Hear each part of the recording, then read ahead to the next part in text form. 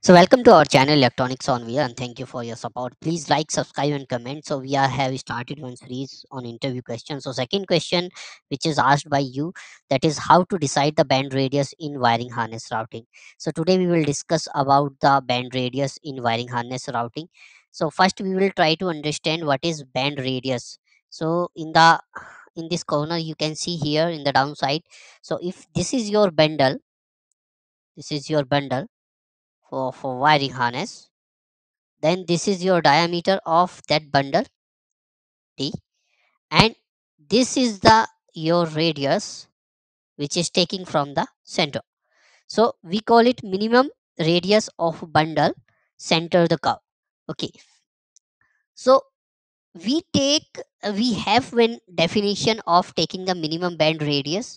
So what are the reason of taking the minimum band radius? First we will try to understand. So here we have written three major regions where we have to consider the minimum band radius, and what are the reasons for that considering the minimum band radius at all. So first is the mechanical strain on the wire and insulation. So let me give you one example.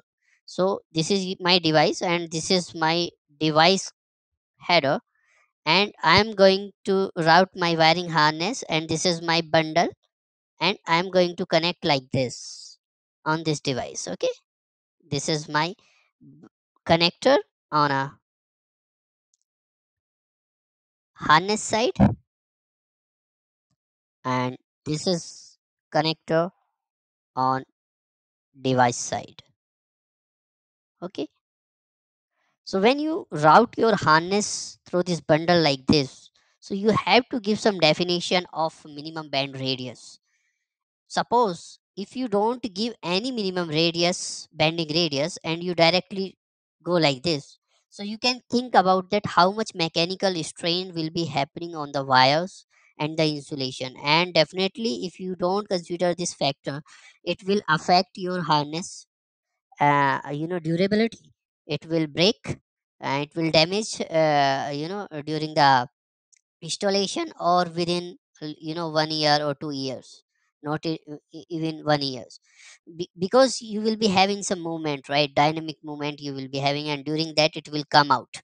So this is the first reason. Second thing, let me erase it. Second thing, suppose you have your device here, and this is my bundle, and this is my bundle side or harness side connector. You have to provide some slack, right? If you don't provide any slack means some extra length for the assembly and disassembly of the connector. If you don't provide any slack or extra length for the assembly or disassembly, and you are directly connecting this here, then it would be very difficult for the assembly of the connector or wiring harness, right? So this is also one of the reason. You have to provide the minimum bending radius. What we need to provide, that we will see in further. Third one is damage of shielding. So there are chances of damaging the shielding as well if you do not provide uh, any minimum band radius.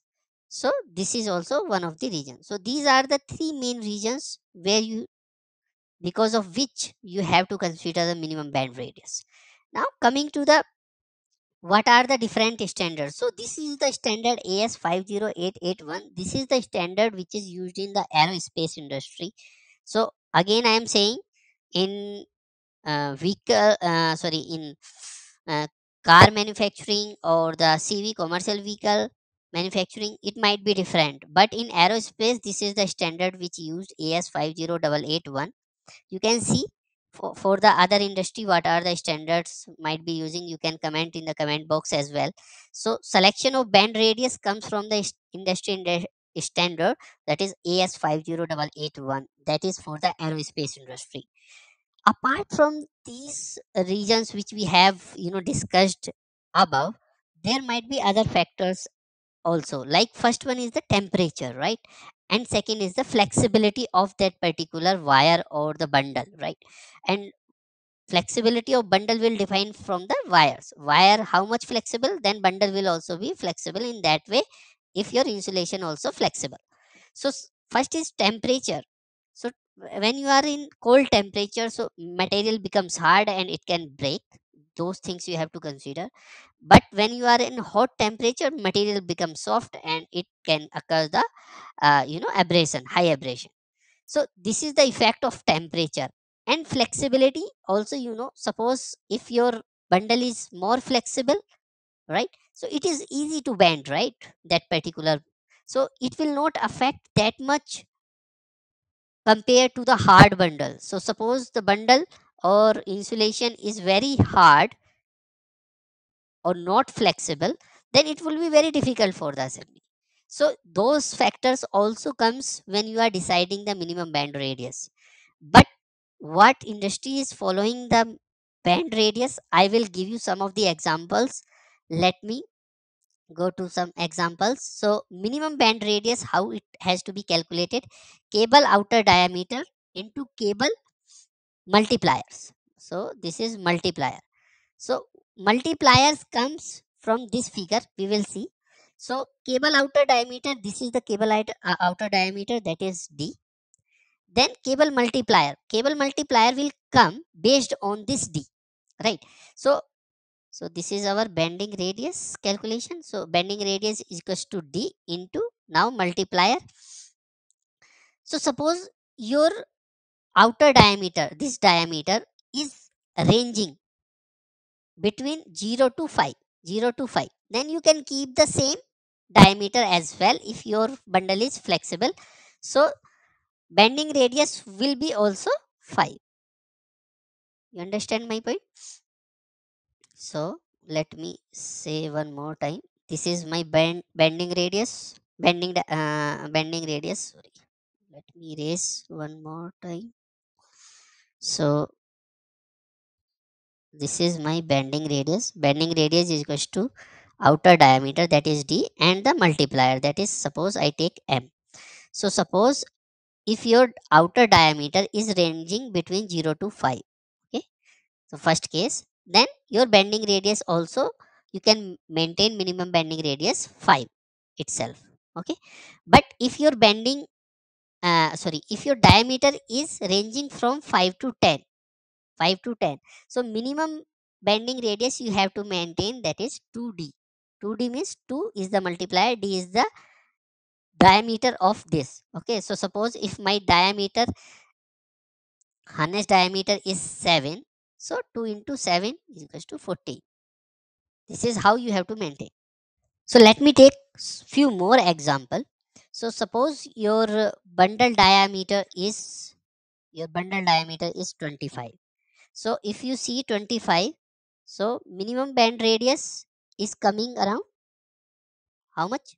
That is, so bending radius is coming for 25. For 25, it is coming as 6D.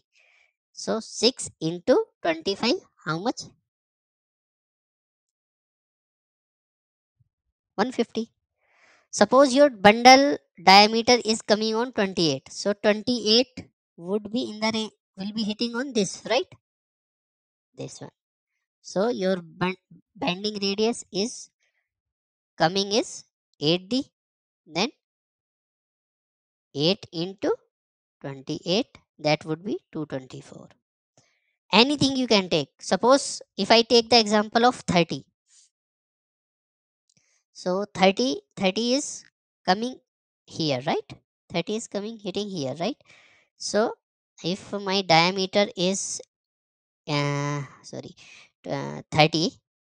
if my diameter is 30, then my bending radius would be 8D. 8 into 30, that would be 240. So this is how you have to calculate your bending radius. So most of the companies would be having this type of graph, but as of now you can understand that this is the graph. So if it is coming on 5, then it would be 2. If it is 10, then it would be 4D. Then if it is 50, then also 4D. Then 20, it would be 5D. Then 25, it would be 6D. If it is 30, then 8D, and so on. So this is how your bending radius, minimum bending radius, will be calculated. Okay, so as already I have told you this thing earlier, that this all depends on the flexibility of wire and temperature, surrounding condition as well. So you have to take care of this thing, this particular thing as well. But if you have any question, you can ask. Let me show you some of the example as well. So radius at minimum bending radius, what it is, basically it defines the cable can be bent without damaging it. Smaller the radius, greater require the flexibility of the material. So suppose if you are taking the smaller radius, then flexibility should be more on that particular material, the wire for which you have constructed your bundle. Let me take you through some of the example that where and how the wiring harness routed is done. So if you see here, we have the clamping provision here, the clipping provision here, and still we have given the proper slack on this bundle. If you see here, we have done the clamping here, and we did not given any slack here. See, it is very straight. You can see here. So this is not the right way. This is not a good NG, and this is where you can give some slack to movement of the bundle. That would be always good. Here also, if you see here, the proper slack is given for the assembly and disassembly of the connector, but here it is very less, slack is given for the disassembly. So as I told earlier also, bending radius is useful in for for DFA and DFM, for design for assembly or design for serviceability. So when you are assembling or disassembling for the particular connector, it would be very difficult if you do not give extra length for that particular purpose. But it depends that whether it requires or not. If it is required, you have to give. So that is, these are the cases you can see here. These are the few cases where you have the fixed application, you need 10x into cable diameter. When you have the moving applications, you need 15 into cable diameter. So it all depends on the this multiplier factor, this 10x or 15x, all depends on the bundle diameter, as I explained you earlier here also. So this particular graph is also not you cannot say that you have to take every time and you have to be fight on this. I have read or someone has told me like this: if your bundle diameter is 25, then I have to take the 66 into 25, 150. It is not like that. You should not take this particular band radius in that way. You can say in an interview that it should be in this way. It is the minimum radius which I follow in my company. But if someone is saying that okay, I am able to make in 100 radius, and but he will be some condition. Suppose that the bundle which he is routing, it is very straight, it has many clipping provision, so it is very fixed, very static. So in that type of condition, if he is managing with the clipping provisions or some support or some trough itself he is using, or some channels he is using, so in that condition there is a case and there is a possibility, okay, that he will be able to manage in 100 also. Okay, so you have to be little bit flexible. As our bundle is flexible, you have to be inflexible when you are giving this particular answer to the interviewer. You should not be very rigid on that. No, no, I have to go with the 150 only. It depends on the, as I told you, temperature also, flexibility of the bundle also, and the clipping provision support also. So these are the things you have to take in this way. And if you have any comments on this, you please comment in the comment box, we will try to address. And thank you for your time. If you like the content of this video, please like, subscribe and comment. Thank you.